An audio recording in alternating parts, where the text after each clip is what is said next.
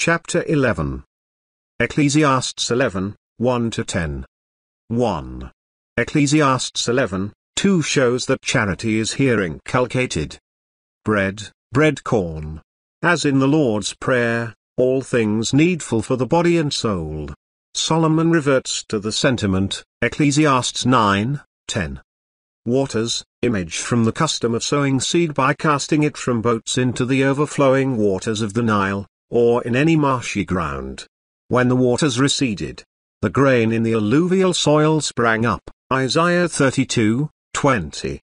Waters express multitudes, so Ecclesiastes 11, 2, Revelation 17, 15, also the seemingly hopeless character of the recipients of the charity, but it shall prove at last to have been not thrown away, Isaiah 49, 4.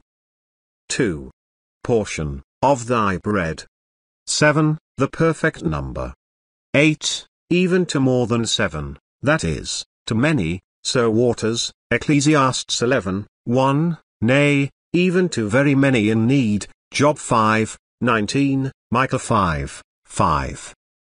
Evil, the day may be near, when you will need the help of those whom you have bound to you by kindnesses, Luke 16, 9. The very argument which covetous men use against liberality, namely, that bad times may come, the wise man uses for it. 3.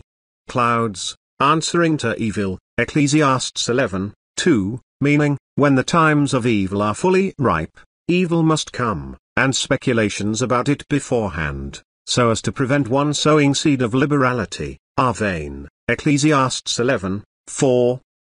Tree, once the storm uproots it, it lies either northward or southward, according as it fell. So man's character is unchangeable, whether for hell or heaven, once that death overtakes him, Revelation 22, 11, 14, 15.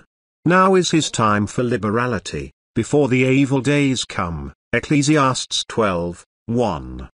4. Therefore sow thy charity in faith, without hesitancy or speculation as to results, because they may not seem promising, Ecclesiastes 9, 10. So in Ecclesiastes 11, 1, man is told to cast his bread corn on the seemingly unpromising waters, Psalms 126, 5, 6.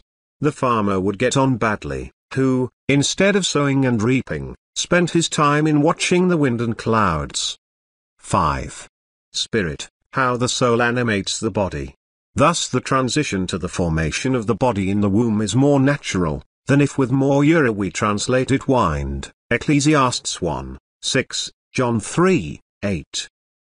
Bones grow, Job 10, 8, 9, Psalms 139, 15, 16. Knowest not the works of God, Ecclesiastes 3, 11, 8, 17, 9, 12. 6. Morning, evening, early and late, when young and when old, in sunshine and under clouds. Seed, of godly works, Hosea 10, 12, 2 Corinthians 9, 10, Galatians 6, 7. Prosper, Isaiah 55, 10, 11. Both. Alike, both the unpromising and the promising sowing may bear good fruit in others, certainly they shall to the faithful sower. 7.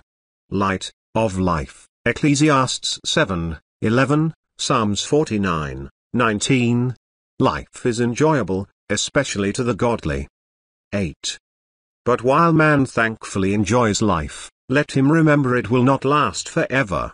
The many days of darkness, that is, the unseen world, Job 10, 21, 22, Psalms 88, 12, also days of evil in this world, Ecclesiastes 11, 2, are coming, therefore sow the good seed while life and good days last, which are not too long for accomplishing life's duties.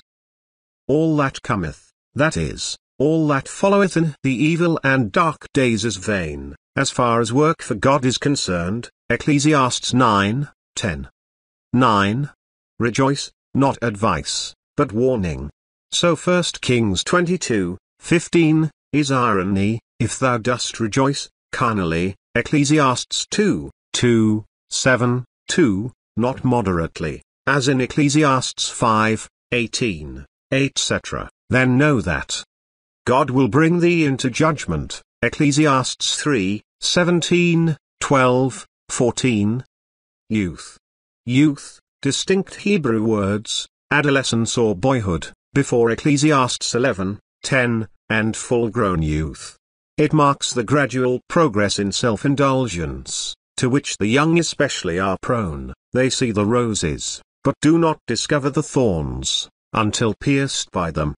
Religion will cost self-denial, but the want of it infinitely more. Luke 14:28. 10.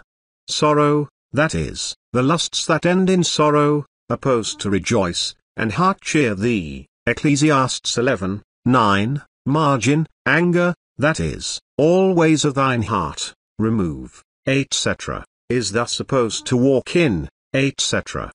Ecclesiastes 11:9.